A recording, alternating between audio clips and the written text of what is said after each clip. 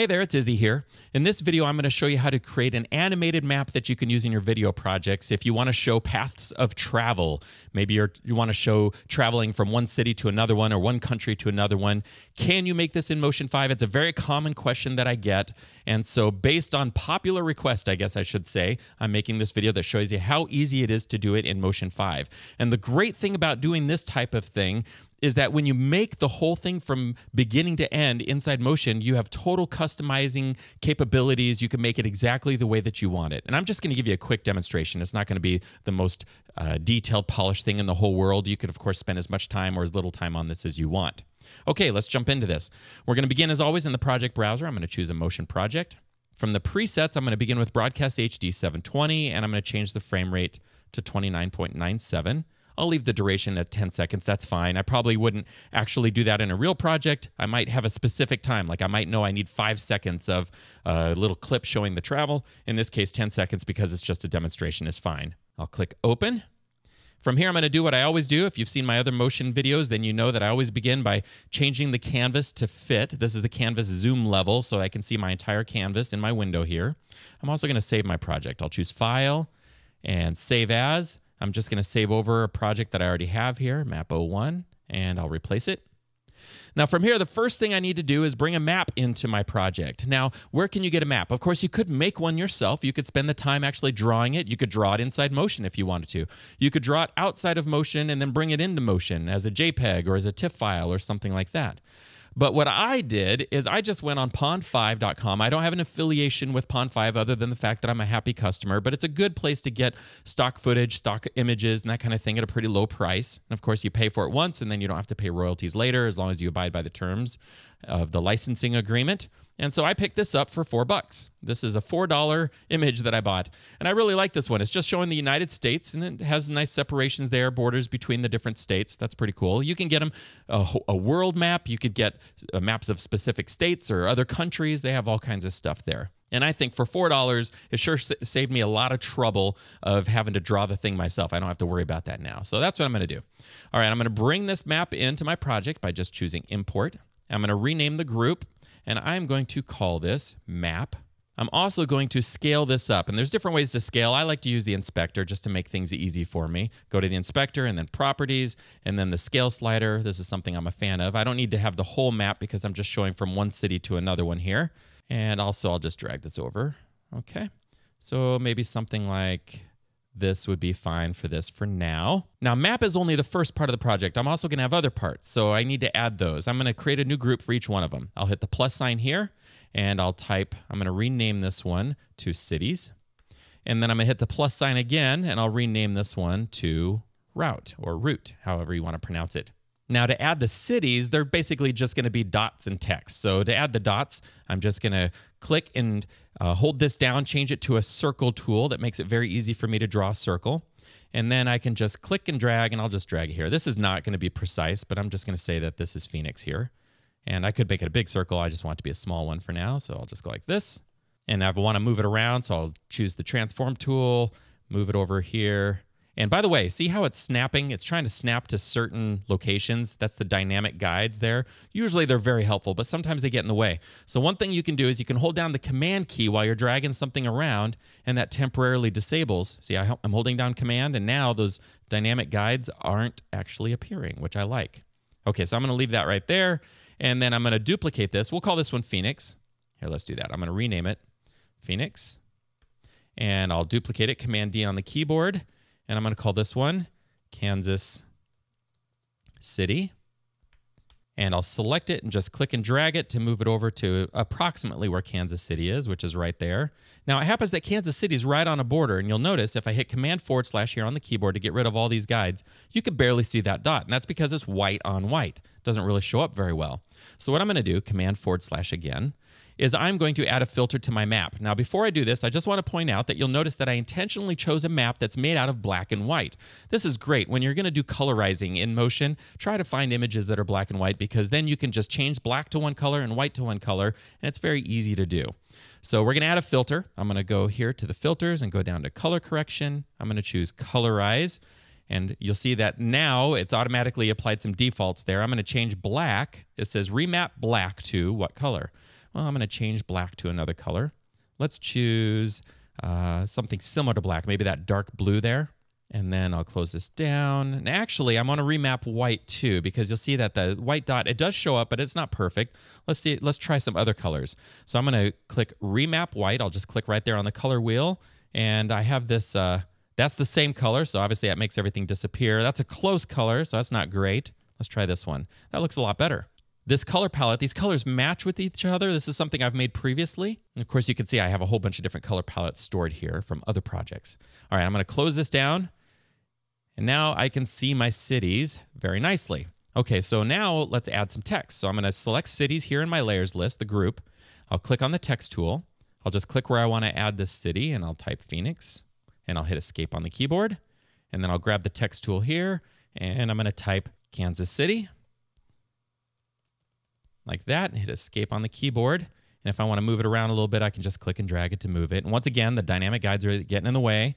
So I'm going to hold down the command key, and I'll just pop it right there. And then I'll grab Phoenix and do the same thing. And I'll just move it right there. Okay, so now my cities are in place. Let's talk about the route. Okay, so I'm going to select my route. And now the way that you can draw a route very easily in Motion is just using the Bezier drawing tool. That's this little guy right here. I'm just going to click on it once. Now, if I wanted to, I could say, okay, I'm going to start with Phoenix. So I just click once there. It creates a little dot. That's the beginning.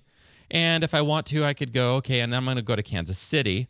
Now, for this demonstration, these are the only two that I'm using. Okay, but if I wanted to, I could also say, okay, well, then after that, I went to Illinois. And then after that, I went to Nevada. So you can have as many of these destinations as you want. I'm going to hit Command Z to undo those last two, and then I'm going to hit return on the keyboard. And return on the keyboard then creates the shape for me. Now, it's a big line here. I don't really want it to be this big, and I don't want it to be this color. So with Bezier selected, you go over to the Shape Inspector, and under Style, I'm going to turn off Fill.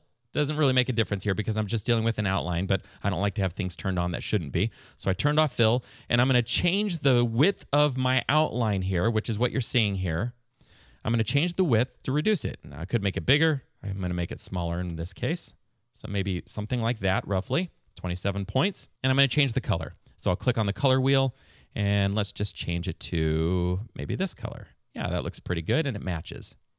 Another thing you'll notice is that if I zoom in here really close, I'll go to Fit, and then let's choose 50% here. You could probably see it there. You can see Command / on the keyboard that my route, my line, my travel path is above the dots. And that's because my route is literally in the layers list above the cities. You can see that here. Route is above cities.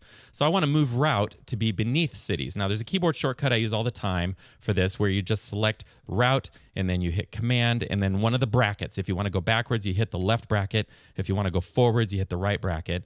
But if you want to do this manually, I like to show keyboard shortcuts, but I have a tendency to overuse them in demonstrations, I think. So let me just show you this. I'm just going to click and drag and bring it below cities, but not inside cities. I want it to be below cities, but not inside. So when you see the plus sign, that's a good sign. You let go. Now my cities group is sitting on top of my routes group, and you can see that the city dots are on top of my line. That's what I want. So I'm going to close down cities. And by the way, if you decide you want to make adjustments, just select the Bezier tool and then choose the Edit Points tool from this little menu. You just click and hold down, choose Edit Points, and you can see, well, they're not showing up yet. I need to hit Command / again on the keyboard to bring this back up again. These are the overlays. I like to get rid of them. Command / makes everything go away, so it's very easy to see what's going on. Command / brings everything back again. If you need to move the points, using the Edit Points tool, you can just edit the points. Once again, I'm going to hold down Command on the keyboard, and that makes it so that the dynamic guides aren't getting in my way, and I'll just hold down this and move it. In fact, I'm going to have it be right around there. In fact, I want to change the tip of this. Right now, you can see, if I scroll down, you can see that the end cap is round. It's a rounded end cap. I want it to be an arrow, so I'm just going to click and change it to an arrow. And I'm going to shrink down that arrow size. Now that I've changed it to arrow, I have arrow length, so I'm going to reduce that, make it shorter. I'm also going to reduce the width, make it more narrow. And since I have edit points still selected, I can move this and make it to where that tip of the arrow goes right to the city, something like that. Okay, that's looking pretty good. Let's go ahead and fit everything again. And I'm going to change this back to the transform tool. And now we need to make this line animated. Well, the way you do that is by setting keyframes on this last point offset. Watch what happens when I just grab this slider and move it back and forth. Last point offset. Okay, in order to see this, you need to make sure Bezier is selected. You have the shape inspector, style, and then scroll down under outline, you'll see last point offset. Okay. You can see when I just drag the slider, look at that. That's the animation that I want. So all I have to do is keyframe this and I'm good to go. Okay, so let's do that. With the playhead at the beginning of my project, I'm going to set a keyframe on last point offset by clicking on the add keyframe button. And then I'm going to move the playhead. Let's just go to 4 seconds or so. I'll move it to 4 seconds. And I'll set another keyframe, last point offset. Now, I don't have to do that because if I make any adjustments to this value, it's automatically going to change it. Well, in this case, I've got them both set for 100%. See that? No change. No change at all. But if I move the playhead back to the beginning, now instead of being at 100%, I'm going to move this all the way down to 0. Okay, so that's 0. So it's going to start at 0, and over the course of 4 seconds, it's going to go all the way up to 100. Let's play it back. I'm going to hit the space bar to play it back, and you can see 4 seconds, and it shows the path of travel there. Okay, by the way, incidentally, I should add the reason I'm going from Phoenix to Kansas City is because I live in the Phoenix area. My in-laws live in Kansas City. We traveled to go see them as a family. It's awesome. Okay, so now we have the animated map showing the destination. That's what we wanted. Now, I could stop here if I wanted to, but there's all kinds of additional things you can do. Like, for example, I like to add a little bit more animation. I like to have the map appear to be moving, or maybe I want to zoom in a little bit and pan around. Now watch what happens if I pan my map here. So I'll just grab my map in the layers list and I'm just going to click and drag around. You can see the map moves, but Phoenix and Kansas City stay where they are. I'm going to hit Command Z to undo. The problem is that these items don't move together. And if you want things to move together, the best thing to do is to group them up. So I'm going to close down route. I'm going to close down map, and I'm going to select by command clicking on all 3 of these groups, and I'm going to add them to a new group. So I'll select object, go to group, and where it's called group now, I'm just going to change the name to whole map and then return. Now I can, with whole map selected, I can click and drag and move the whole thing around. You see that? Command Z to undo. There is a debate. Some people prefer to move the map around. Like if you want to add an animation, you could just move the whole map, and you could do that. You can keyframe the position and move the whole thing around. My own personal preference is I like to add a camera and then animate the camera's movement. Now that's just my personal preference. It's great for the way that I think. So let's go ahead and do that as this demonstration. I'll add a camera by clicking on the camera button. It's going to change my whole project to 3D. That's fine. With the camera selected now, I'm going to move the playhead to the beginning. I'll go to properties and I'm going to set a keyframe on position. And then I'll go to 4 seconds where we were before. And at that 4-second mark, I'm going to zoom in. And the way that you can control the camera is by using this little button right here. You can see I can dolly. I'm just going to click and drag down, and that's going to dolly in on Kansas City. And I want it centered. So I'm also going to use the pan tool. I'll just pan over a little bit like this. Okay, so now what we have is a dolly and a pan. If I move the playhead to the beginning, actually right here, let's pan and zoom in. Let's zoom in a little bit better on Phoenix, and I'm going to pan over. Now I don't want to show this black border, so I'll just pan over a little bit here. All right, let's see how that looks. So I'm going to start here, hit the space bar. You can see that the camera pans in on Kansas City too. And I think that's a better effect. Now, one last thing I want to show you here, and that is that right now, you can see that the route is coming to an abrupt end here. See that? It just stops automatically. I'm referring to this line here. Now I can change the way the animations look in the keyframe editor, the animation editor. And the way you do that is you just make sure you have the object selected. So I'll go to route and I'll choose Bezier. I'm going to turn off the timeline and I'm going to turn on the keyframe editor. I'll just click it once to turn it on. And you can see that this last keyframe is just straight here. This shows the way, the animation curve. I'm going to click and just control click right here, and I'm going to choose ease in to ease into that keyframe. So now what happens is you'll see that when I play it back, it's going to ease in. It's going to slowly go into that city, and that's what I wanted. So there we have it. I'm going to close down the keyframe editor now.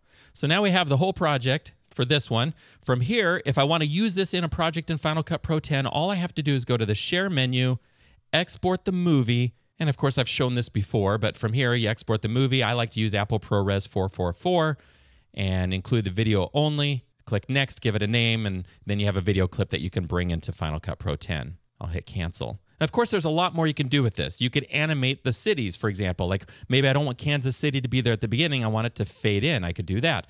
Maybe I want to have the camera not only pan and zoom, but also I want to have it kind of rotate. You could do that if you want as well. You have full capability and control over what this is going to look like when you create this type of thing in Motion 5. And that's one of the things I love about Motion 5 is it gives you all this creative control. Well, there you have it. That's how you can create an animated map in Motion 5. I hope you find the information in this video helpful. I'll see you in the next one.